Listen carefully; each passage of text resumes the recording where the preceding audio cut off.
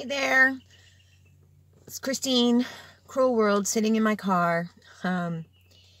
Wanted to reach out to everybody this morning because I feel like we need somebody to advocate for my small community here in Georgia.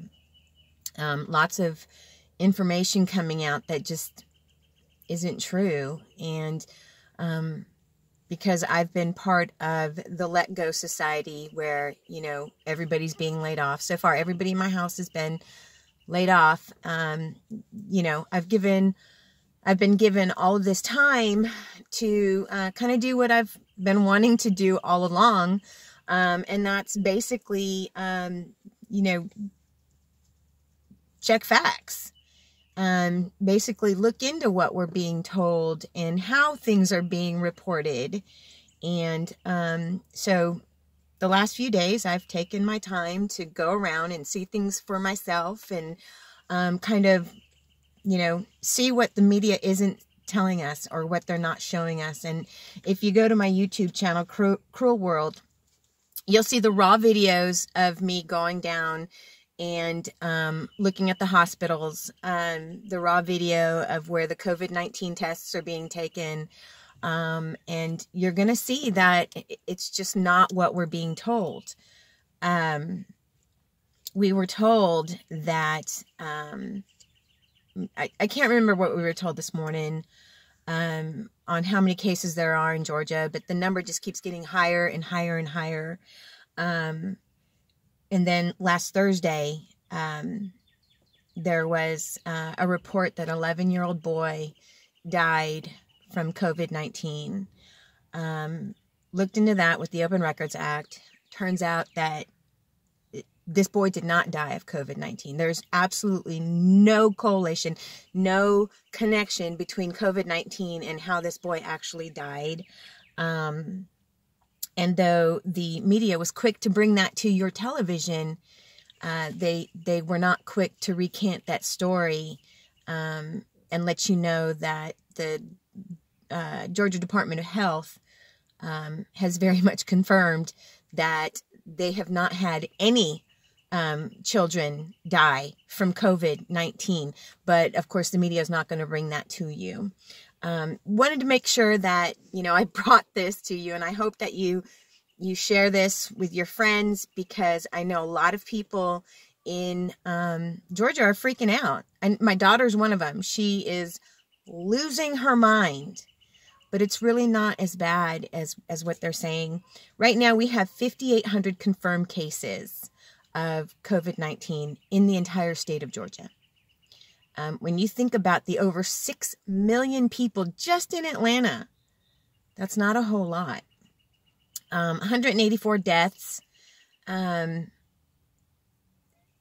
associated or related to or connected to COVID-19. Now, those are very key words. And here's what comes to mind. I'm reaching out to my Kratom community to recall what we went through when we were trying to demonize, when the government was trying to demonize Kratom. And by the way, they still are. So Kratom saves lives. Woo, woo. They were testing absolutely every single death that happened in the state of Georgia to see if that person had Kratom in their system. Because one of the things they do a toxicology to kind of see if, the driving accident that killed them, involved any kind of substance or alcohol. So every single death in the state of Georgia was being tested to see if that person had Kratom. And someone would die in a freak accident or even a car crash. And I'm sorry, just a thought just went through my brain, and I'm not good at this, and I'm very new to this, so I don't know where to look. But so every single death would be tested, and if it was a car crash, say, for instance, that, somehow the guy or the girl turned up with Kratom in their system, instead of saying that it was the vehicle accident that killed the person, they'd say, oh, kratom was associated to this, and boom, check off one more kratom death. And that's what they're doing with COVID-19. I think what people aren't understanding in these COVID deaths is that when a person is already dying of a different disease or is suffering with a different disease, sadly, their time is going to be up eventually. So every person who has unfortunately passed away in the last 3 months, as they go through the hospital, because that's generally the first place they take them, you know, they test them for COVID. And as you know, there's some reports that say COVID can be transmitted with symptoms or without symptoms. And, you know, maybe it's on the surfaces, maybe it's not on the surfaces.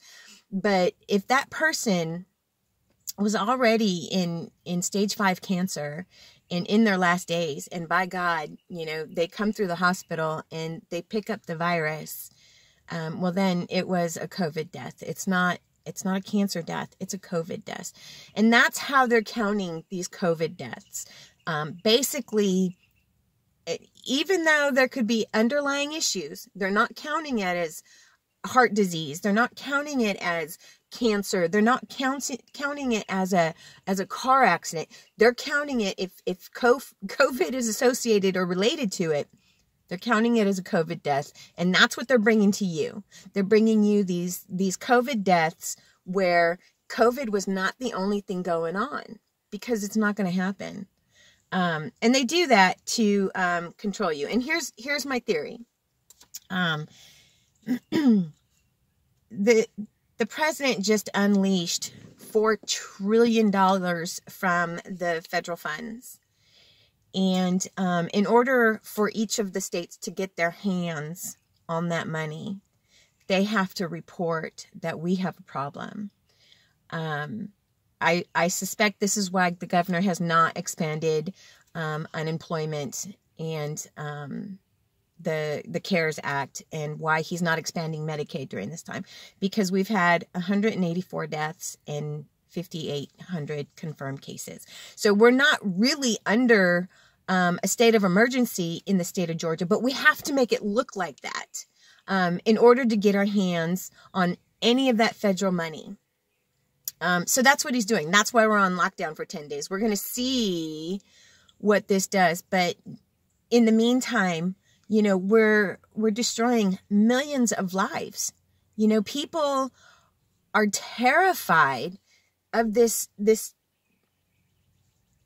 virus that, you know, they're going to die. They're going to, you know, this is the end of the world. I mean, people are hiding in their homes, terrified. And that's not a way to invoke your citizens to live.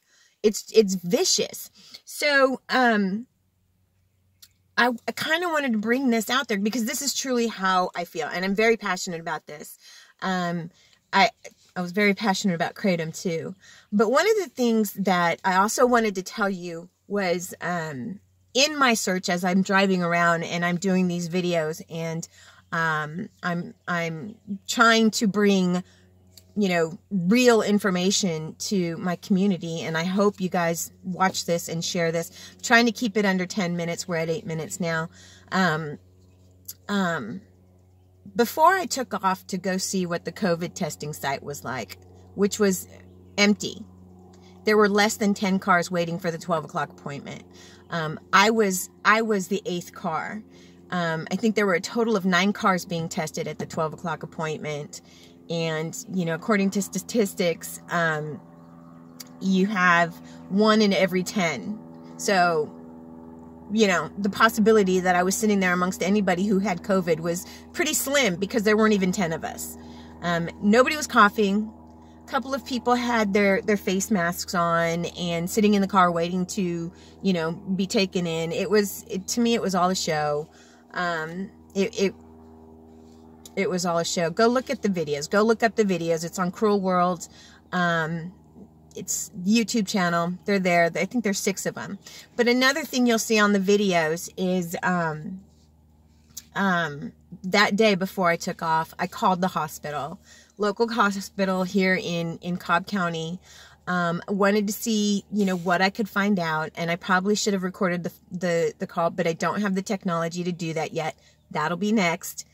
I called up there to see what kind of wait we were facing if we had an emergency. And I called up, I said, you know, I don't know what to do. I'm not sure, but I think I've broken a finger. It hurts like hell. You know, what kind of wait am I looking at? And I was told 48 hours.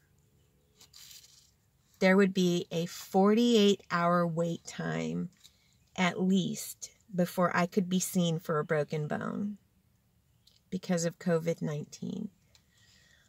Okay, that was roughly 8 o'clock in the morning when I made the call.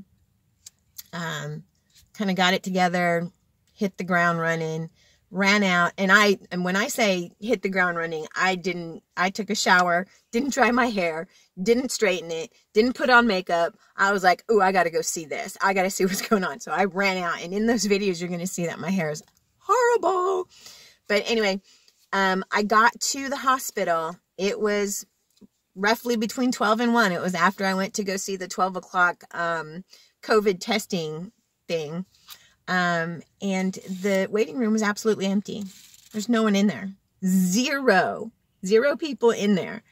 I found that to be quite amusing. So I'm going to keep bringing this stuff to you because I think it's really important that somebody keeps a grip on reality. And in all of my travels, if I contract COVID-19, I will definitely let you know, and I'll be the first one to say that I was wrong about this, but I'm not wrong about this. There's something bigger going on here. This reminds me a lot of the fear-mongering that took place in 9/11, and then again back in the 80s with the AIDS epidemic, how we were all afraid. We're changing. Society is going to change, just like with 9/11. It's not going to go back to normal. So if you think that life will go back to the way you know it or knew it, I don't see that happening. I hope it gets I hope it goes back to as close to normal as possible. But this right here, what's happening, we're learning a new way of living, just like with 9/11 when, you know, we shut down the world. We, you know, crashed the economy, and then everyone was afraid to fly, giving PSA agents the right to touch us and pat us down and abuse us. That's what we're facing. I wish we had a stronger society to push back, but unfortunately we are you know, we buy what we're being told. And I'm going to do my best to bring it to you and tell you and show you that this is garbage. I also want to point out a video you need to see by Candace Owens about the newborn baby who died of COVID in Connecticut. The story in itself is a true tragedy. Look up that story where supposedly a newborn infant died of COVID. Turned out it was garbage. Never happened. The mayor or the governor or somebody came out saying this baby has died associated to COVID, and she does actually do a better job describing or explaining how the virus is tested on deaths and how that all works. But it's a good video, and she'll go over some keywords that you need to alert to when you hear them, like things like associated to COVID, in connection to COVID. Those are trash words and phrases, and that means, you know, when you hear those things, that means the information you're being fed is garbage and you shouldn't listen to it. Okay, so I'm getting ready to go do some more investigating today. I'm going to see what I can see, learn what I can learn, and I'm going to bring it to you. Go check out my other videos. They are not good, by the way. If you're expecting to see a made-up Christine, you're not going to see a made-up Christine. And about made up, this is about as made up as I get. I'm not a makeup mongrel, but my daughter will fix that eventually. All right, you guys, have a great day, and be on the lookout for more videos.